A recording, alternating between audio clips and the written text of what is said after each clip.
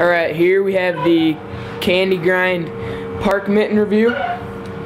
I've rode these a couple times over the last couple days. Got quite a bit of snowboarding in. And they seem to be holding up pretty good. I mean, of course it's only been like 2 times that I've used them, but there's a little bit of wear right there. Just a little discoloration, but like it's not gonna affect anything. That's just a nitpicky thing that I found. And the silicone seems to be doing good. No rips. Still really grippy, good for grabs. The inside keeps your hands nice and warm.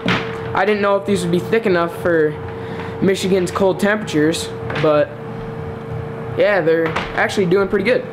So I really like them.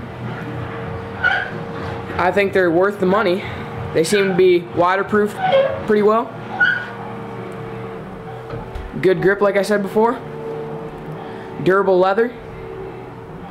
Only a little bit of discoloration right there. Like I said, you can barely even see it, so it's not even that big a deal. Yeah, the Candy Grind Park Mitt.